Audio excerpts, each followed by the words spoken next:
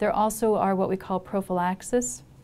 If somebody's going to an area that's endemic for malaria, they should take medications to prophylax or prevent them from getting malaria while they're traveling. There are other antibiotics that frequently their physician will recommend they bring along with them in case they get sick while they're there. They can start therapy immediately. Most areas of Central and South America, you should at least discuss that with a physician or a provider in the travel clinic.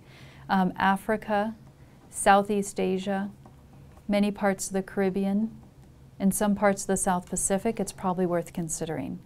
Most of Western Europe, North America, Scandinavia, Australia, it's safe to travel without having visited a travel clinic.